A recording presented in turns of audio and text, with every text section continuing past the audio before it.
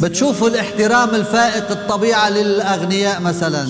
ترون مثلا أمثالا شعبية معك قرش تسوى قرش، وامنح عبيدك. تبارك الله إلهنا كل حين الآن وكل أوان وإلى دهر الداهرين آمين.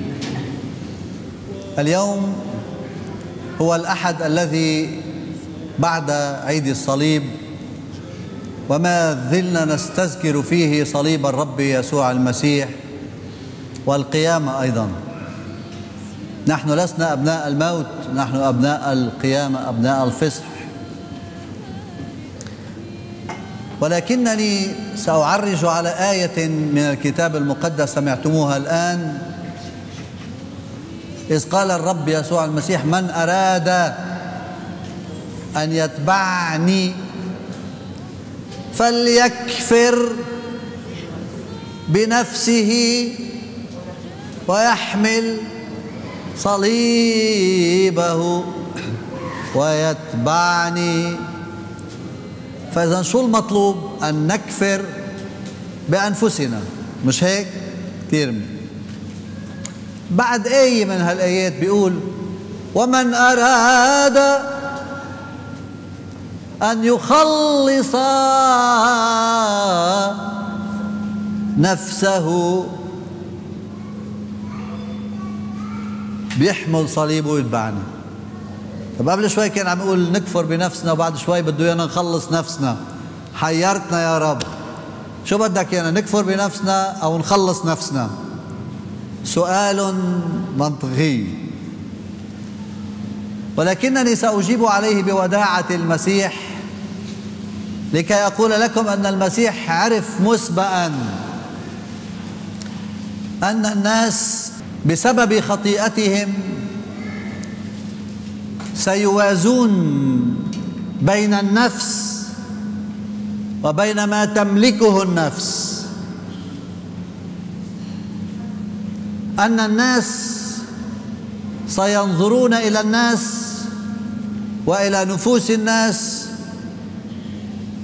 بحسب ما يملكون. وأكبر دليل على ذلك بتشوفوا الاحترام الفائق الطبيعة للأغنياء مثلا. ترون مثلا أمثالا شعبية معك قرش تسوى قرش، يعني أنت صرت قد ما بتملك.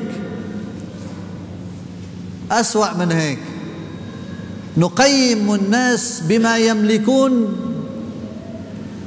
ولا إن كانت الملكية عطية من الله. ننسى الله ونقيم الناس بما هم عليه. يعني مثلا إذا صبية حلوة، واو، إذا واحد بيلعب كرة القدم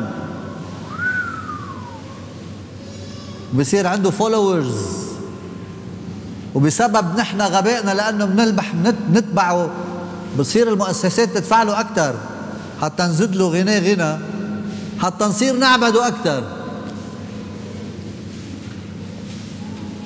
فالمسيح أتى لكي يقول لك أن هناك فرق كبير بين نفسك أيها الإنسان وبما تملكه النفس تبعك. يعني الباخرة غير اللي شوف فيه بالباخرة. من أجل هذا أراد المسيح أن يعيدك إلى نقائك الأول، إلى أن تكون أنت كافرا بما تملكه نفسك من شهوات رديئة ومن آلهة معبودة، لكي تبقى نفسك تلك التي تريد أنت أن تخلصها في اليوم الأخير، أن تعيدها إلى نقائها. وحتى ما نكون عم نحكي طلاسم، رح نعطي مثل. الباخرة إذا في على ظهر هالباخرة أشياء ثمينة، وهبت عاصفة وصار القبطان يقول كبوا كل شيء فيه بهالسفينة حتى ننجى، شو بيعملوا دخلكم؟ بيحتفظوا فيهم أو بيكبون؟ بيكبون، لأنه نفسهم أهم مما في على هالباخرة. فيعني أنك أنت أيها الإنسان إن أتتك هجمات الدنيا عليك وأنت متعلق بقشور الدنيا بما في باخرتك، فما عليك إلا أن تكفر بهذه التي تعيق تقدمك وخلاصك لكي تنجي نفسك وتصل إلى الميناء الأمين. مشان هيك قال لكم المسيح: ماذا ينتفع الإنسان لو ربح العالم كله وخسر نفسه؟ أنهي لأتمنى لي ولكم بأن نفرق بما أعطيناه وما نحن عليه، فإن زهدنا بهذه أصبح كياننا ذبيحة حية مرضية، وأصبح ما نملك خلاصا. ولكن إن بقينا متعلقين بما نحن عليه فهذه ستصبح أثقالا علينا في سفرنا. والإنسان بده يسافر بيترك كتير اشياء هون حتى ما يكون عم يحمل على ظهره وتكون معيقة له في سفره إلى ملكوت السماوات. آمين.